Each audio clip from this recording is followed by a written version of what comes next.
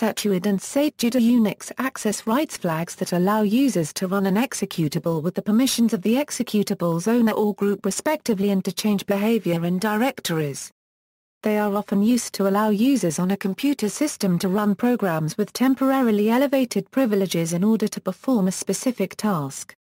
While the assumed user ID or group ID privileges provided are not always elevated, at a minimum they are specific. Setuid and setgid are needed for tasks that require higher privileges than those which common users have, such as changing their login password. Some of the tasks that require elevated privileges may not immediately be obvious, though such as the ping command, which must send and listen for control packets on a network interface. Setuid on executables. When an executable file has been given the Setuid attribute, normal users on the system who have permission to execute this file gain the privileges of the user who owns the file within the created process. When root privileges have been gained within the process, the application can then perform tasks on the system that regular users normally would be restricted from doing. The invoking user will be prohibited by the system from altering the new process in any way, such as by using ptrace, LD library path or sending signals to it. While the Setuid feature is very useful in many cases, its improper use can pose a security risk if the Setuid attributes is assigned to executable programs that are not carefully designed.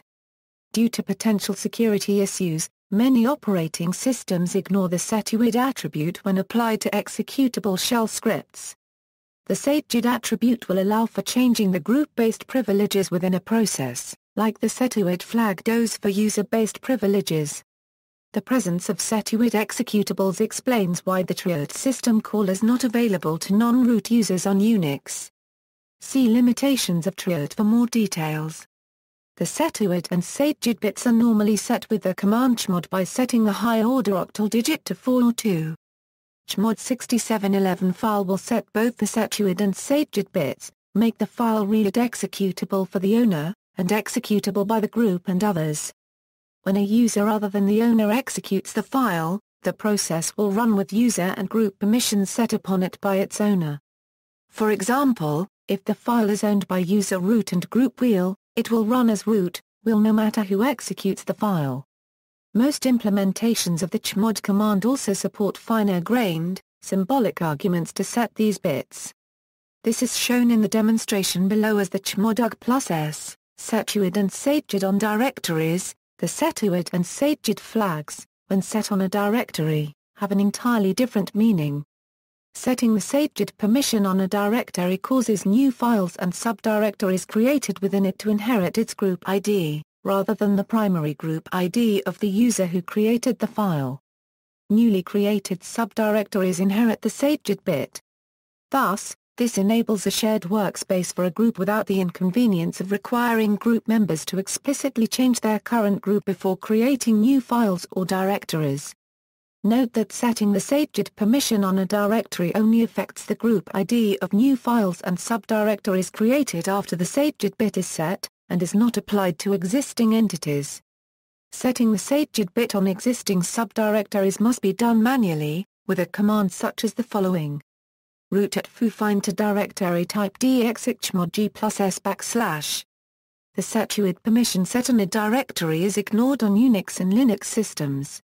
FreeBSD can be configured to interpret it analogously to setgid, namely, to force all files and subdirectories to be owned by the top directory owner. On systems derived from BSD, directories behave as if their setgid bit was always set, regardless of its actual value. As is stated in Open, 2, when a new file is created it is given the group of the directory which contains it. Security. Developers should design and implement programs that use this bit on executables carefully in order to avoid security vulnerabilities including buffer overruns and path injection.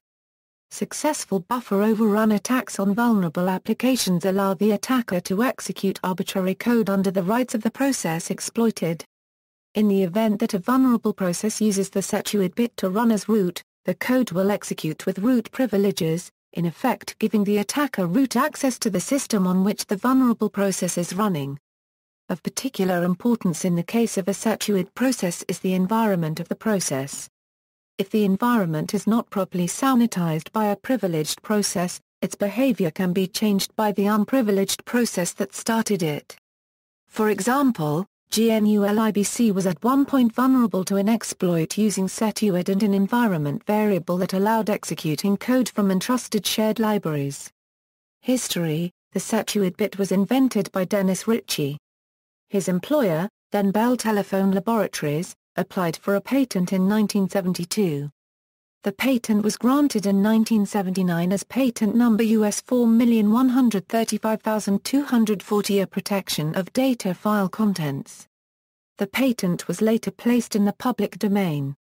See also: sticky bit, user identifier, UMask, group identifier, process identifier, chmod, sudo, confused deputy problem, policy kit, Unix security, file system permissions, privilege revocation, privilege separation, environment variable, references.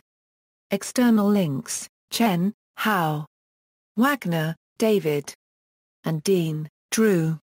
Setuid Demystified, Zafrir, Dan. Da Silva, Dilma. And Wagner, David. The Murky Issue of Changing Process Identity, Revising Setuid Demystified, Pollock, Wayne. Unix File and Directory Permissions and Modes.